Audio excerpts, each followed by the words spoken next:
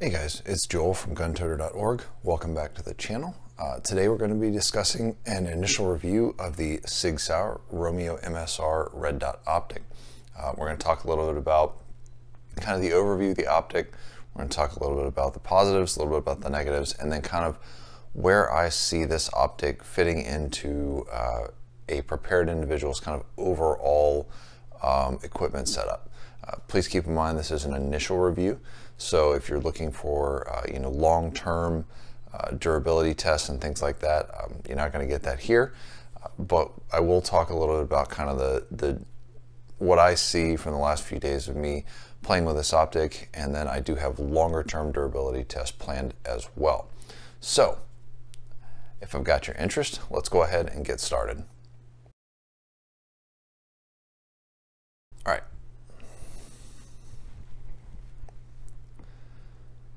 Okay, so let's talk a little bit about the overall features of the sight.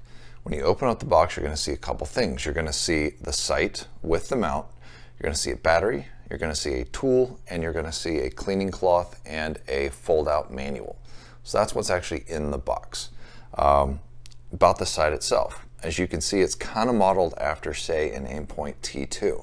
It's roughly the same size and it's roughly the same weight. It is a 2 minute of angle red dot. They do make a green dot version. This particular one is the red dot. So it's a 2 minute of angle red dot. The windage and elevation are adjustable, 50 minutes of angle plus or minus, so 100 of total travel. It is adjustable in half-minute increments, and you can do that with the tool, or you can do it with just flathead screwdriver. So easy to work with there. There's no special tools required.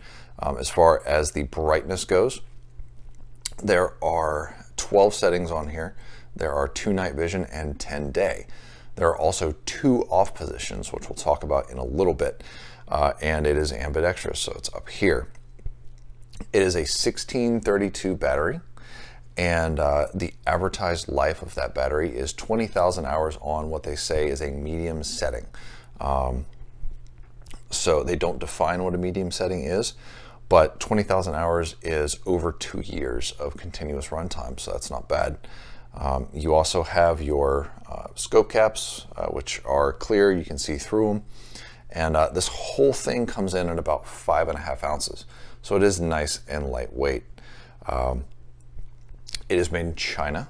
It is engineered in Oregon, made in China, according to their literature. And right now, the MSRP is around $170, but the actual retail price that you'll probably find is somewhere between $100 and $120, depending on if you catch it on sale. So, as you can see, nice, lightweight, compact. It is waterproof and fog-proof. It's what's called IPX7, so it is waterproof up to a meter or 3 feet for those of you who don't want to use the metric system. So overall, small, inexpensive, and we'll get into some of the positives and negatives, starting with the positives coming up next. Now let's talk about some of the positives of this sight. Obviously, the size and the weight are big positives. It's not going to add a lot to your rifle. The price is obviously a positive. Now there are some negatives associated with the whole made in China and the price thing. We'll talk about those in a minute. But honestly, for $100 to $120, it's a neat little sight. And I think that it's probably going to be worth your money. The battery life, 20,000 hours is a long time on a medium setting. So I'm going to assume that's around 6. The fact that you can adjust the sight or the brightness of the sight with either hand is nice. The old T1s, you could really only adjust it on the left side, or you had to come all the way across to try to adjust it, which was not super easy. This is right up top, and it's easy to adjust. I like 2 minute of angle red dots. I feel like that's a great balance between speed and also a little bit of precision if you need to take a more precise shot a little bit further out for smaller targets or smaller target areas. As far as looking through the sight, the dot appears very clear, the glass appears very clear, even when looking through these flip down scope covers. Honestly, it's nice having that little bit of extra protection, and the fact that I can look right through them and still, you know, nothing really changes as far as being able to see and identify my target. That's a nice positive. The fact that you can adjust without a special tool, also a positive. One kind of neat thing on the brightness adjustment, like I said, it's got 12 total settings, so 2 night and 10 day. It also has 2 off positions. When I was playing around with this, I found that indoors you kind of wanted it in the 4 to 6 position, but outdoors you really needed to get significantly higher. Now granted, it was a really bright day when I tried it, but I found that you had to go almost up to 8 to really be able to see the dot, you know, and get the good contrast. So the 2 off positions, there's one below the night vision and there's one above 10, which is nice because say you're running this outdoors a lot and you know, you want to be able to get back and forth to 8 quickly. It's a lot easier to go up to 10 and then back down to 8 than it is to go all the way down to 0. So it just kind of makes it a little bit more convenient. It's nice to see that. The 1632 batteries are pretty available. I did kind of a quick check yesterday when I was out running around. You can get them at Walmart, you can get them at Home Depot. You know, so this isn't something that you're going to have to order somewhere specific. If you need to run out and get one, you can. You know, after the 2 years of continuous use. So, in addition to looking like a T2, it also happens to fit the T2 mounting pattern. So if you wanted to change out the mount on here, you can get a T2 pattern mount and it will fit. The mount itself, which I'm really glad it comes with a useful mount as opposed to a flat top mount. Can't stand flat top mounts, or low mounts, whatever you want to call them. This one puts it at about an absolute co-witness. If I was to have iron sights on here, that's about where it would be. Personally, I prefer a little bit higher, but the fact that it comes with a taller mount period is a huge positive. You know, I've bought T1s, T2s before, you know, spent $500–600 on an optic only to find out that, you know, it came with a low riser and I can't see through it, and now I got to spend another $100+ to get it to a usable height. And I mean, that's annoying, let's just be honest. So the fact that this comes out of the box at an actual usable height is nice. The fit and finish on it seems pretty nice. I haven't really banged it around a whole lot, but you know, it seems functional, and overall, you know, for what you're paying, it's got a lot of positive features. Now, there are some negatives, and we're going to get into those next. Now for a few of the negatives. Honestly, there aren't that many from my initial impressions. Now, there may be some that come up in the longer term durability testing, but since this is an initial review, I have just a couple little ones that are kind of nitpicky, but I'll go through them anyway. One is the 1632 battery. While it is commonly available, it is significantly more expensive than a 2032. Now we're talking, you know, a few bucks here, but it's annoying that, you know, a 1632 is roughly twice the price of a 2032. I can buy a 4-pack of 2032s for 10 bucks.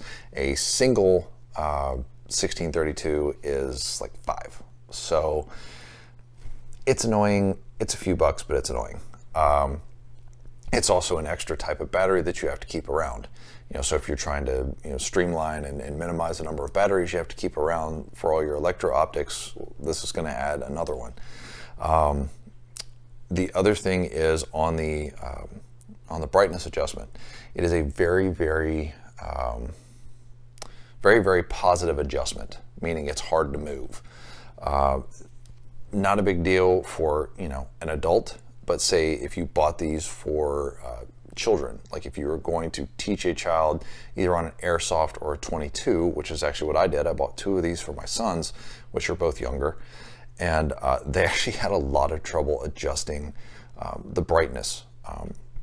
Now it breaks in a little bit. My son's gotten it down as he's been working with it, kind of just twisting it back and forth for the last day or so. It does break in eventually a little bit, but that initial difficulty for adjusting may be very frustrating for your child. You may have to adjust it for them. As far as looking through the sight, like I said, it's got great clarity, but if you're shooting with one eye open, which you shouldn't be because it's a red dot, you're shooting with two eyes open. But if you do shoot with one eye open, you will notice there a little bit of the projector inside. It does kind of intrude a little bit down in kind of the lower right hand corner. It's pretty slight, but it's noticeable. I don't think, like I said, for two eye open shooting, for speed acquisition, I don't really think it's going to cause a huge issue. But if you're sitting there and you're trying to go one eye and really focus, it might bug you. Like I said, it's kind of nitpicky, but you might see it.